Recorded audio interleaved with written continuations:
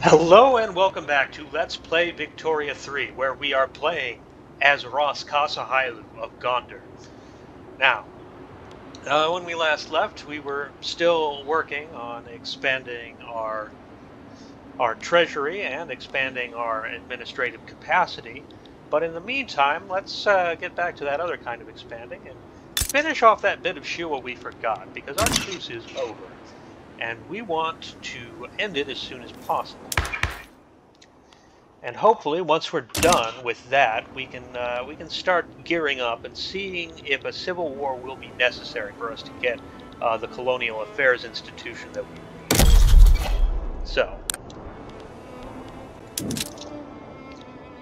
line up against Shua. Hopefully, some neighbors will join.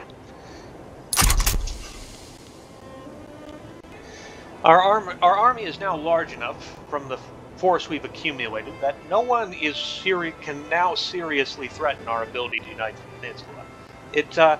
The early goings do require some RNG, I have found in my experience, but at this point we're past the point where bad RNG can really stop us, unless Egypt gets involved, and I'm taking care of that by boosting relations with them, so they won't even think of going to war to stop us. After all, our Pope lives there. We can't have them mad at comets at the moment. We really can't afford it. So, see if anyone's leaning their way. No one. They're all terrified. I'm willing to bet that they may actually surrender. We'll have to see. In any event, we may end up getting to unite Ethiopia this very episode. Come on, back down, you know you wanna. They did. Excellent. In the meantime, let's attempt colonial affairs again. I know our percentage is low, but we do need this as much as we surely do need. More government administration.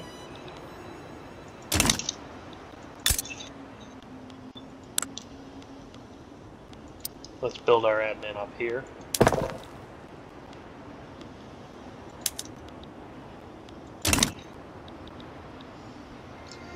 Yeah, so we'll have work to do.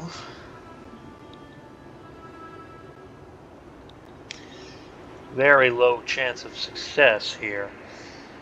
We really do need that coal. I hope RNGesus has the same energy for this that he did for when I abolished serfdom. Because this is just as important to the future of our country.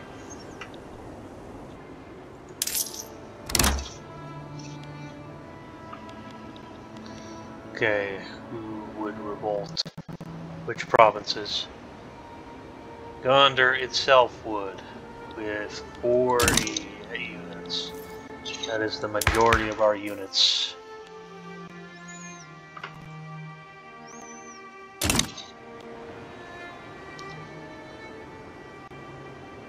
And the radicalism is critical.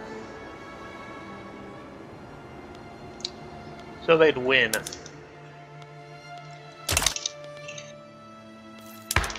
So which groups are opposing it? The rural folk are the main basis of the opposition. So we're gonna need to stop some hillbillies.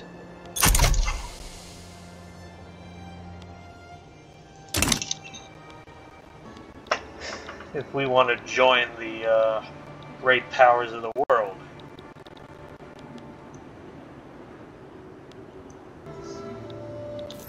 To get that clout down.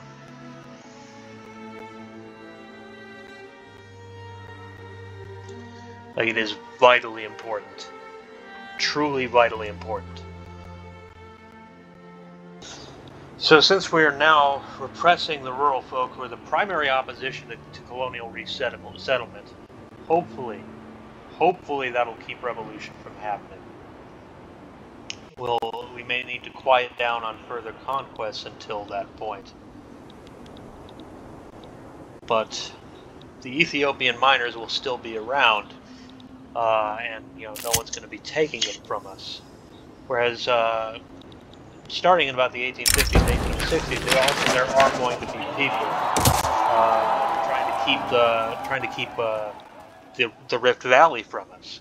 So we need the Rift Valley. We need it badly.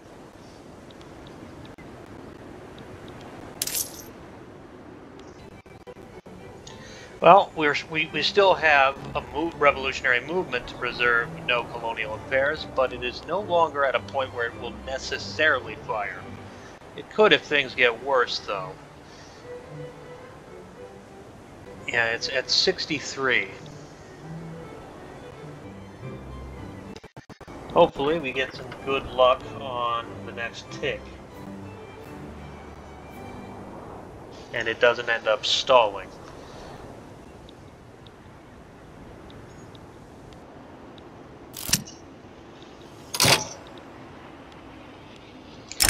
Okay, we have the ethics of exploitation here.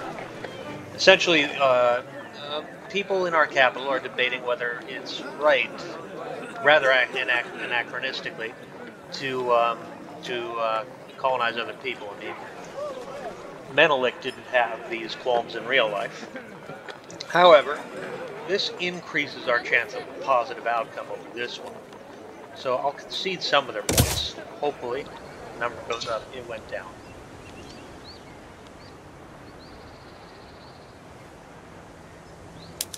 Well, we're going to have to wait again. While we're waiting, though,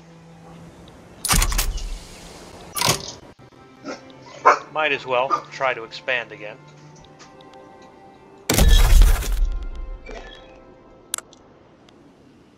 We really do need colonial affairs. We need it so badly. If this fails, it might tank the LP. If it fails, it might tank the LP. We certainly wouldn't be able to reach recognized nation status. The best we'd be able to do would be to get in a customs union and become... We'd get rich, but we would never be able to be a recognized nation. So, for the sake of the LP, we are going to have to hope that our stubborn, entrenched interests become a bit less entrenched, or a bit less stubborn.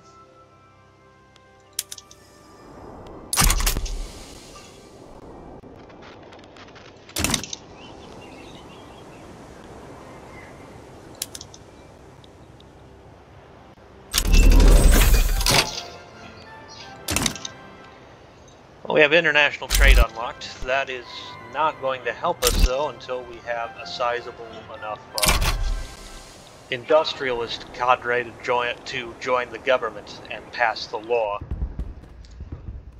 We are still feudal.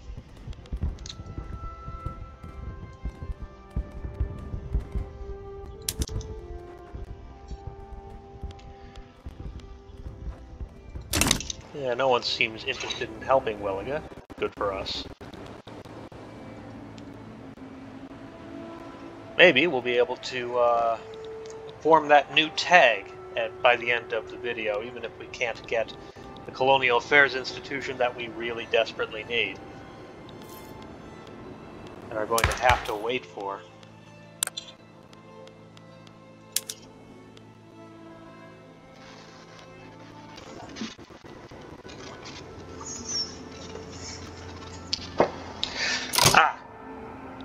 And so Welliga backed down. So we've got a very handsome looking state here, and we can end the era of the princes if we get Barana here. So, lacking anything else to do, I figure we press on.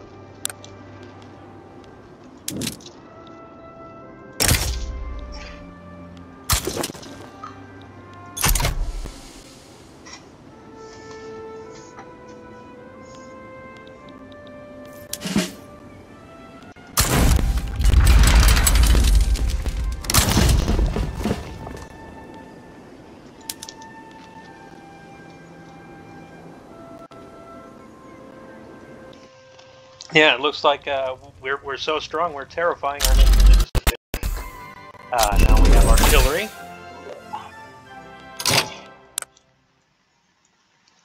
Line infantry will take care of itself. So, let's go with academia. Will let us build universities once we have the time and building slots to do so, of course. We've still got to expand our lumber market.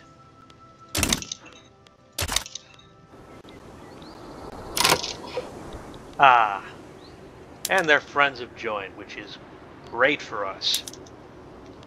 We can end this in one war.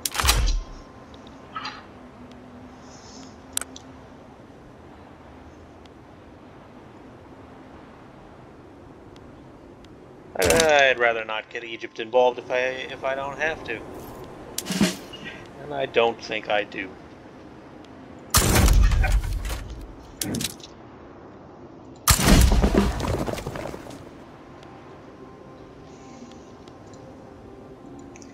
So, I got these mobilized boys. And I think they should be able to advance as well. And after that, I think I'll be able to at least form that tag. And let the difficult matter of getting colonial affairs and perhaps wait for next video.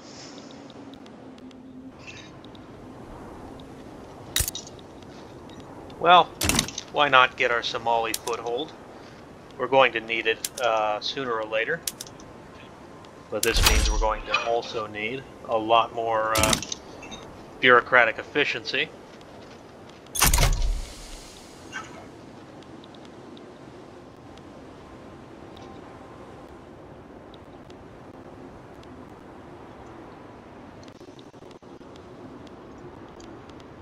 Yeah, this is the last war of the era of princes. The last of the end of the Zemeno-Pacific.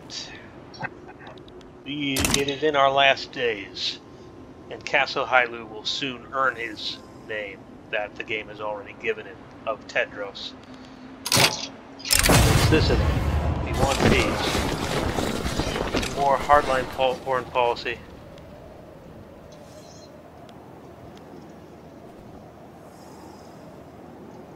Yeah, let's get more approval from the armed forces.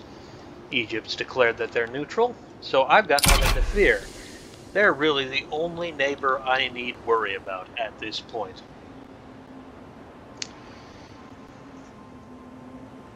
So after this war, all of my worries for the next few decades probably are going to be mostly internal.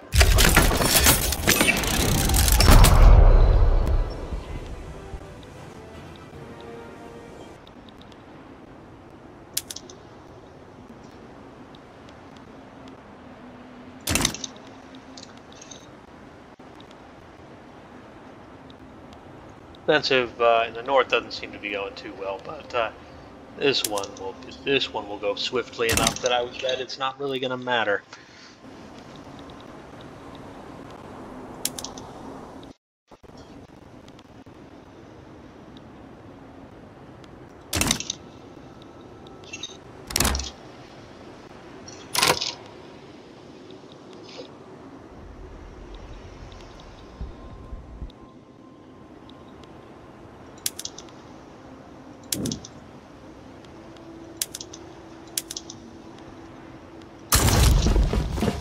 Need you to advance this front instead.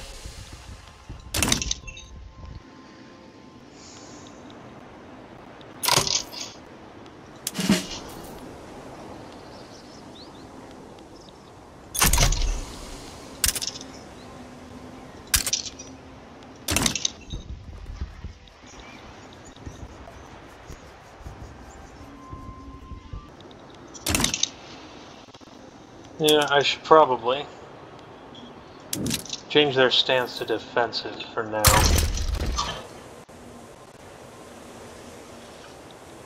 Because that's not going well for us.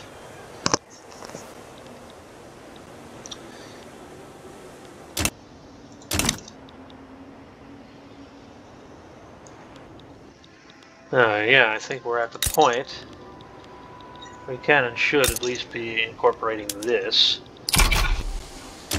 Yeah, like I said, we're going to need a lot more admin.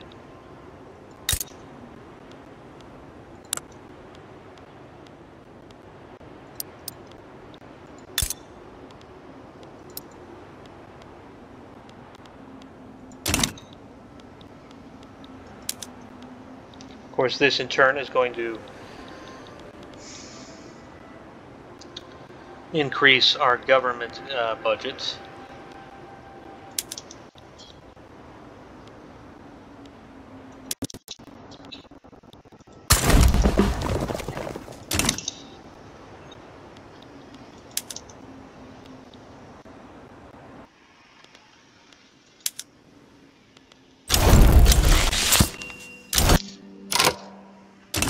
Okay, we've although we still have Harar left to conquer, we've through the capitulation of our enemy here, of Barana, we have been able to get the journal of we've been able to get the journal event for Era of Princes to fire to go away, and so this is going to be the last war of this 100-year-long struggle for control over Ethiopia. Just these 30 against this 66, and it's going to be a steady push, one that is ultimately going to end in victory for us.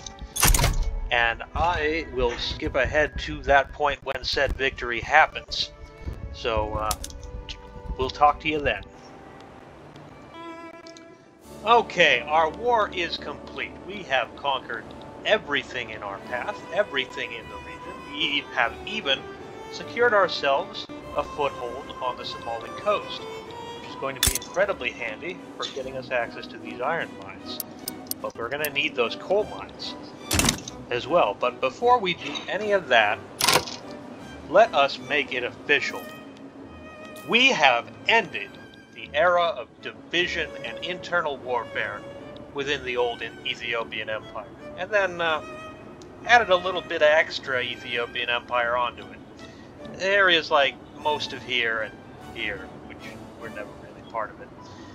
But never mind that, that's not important.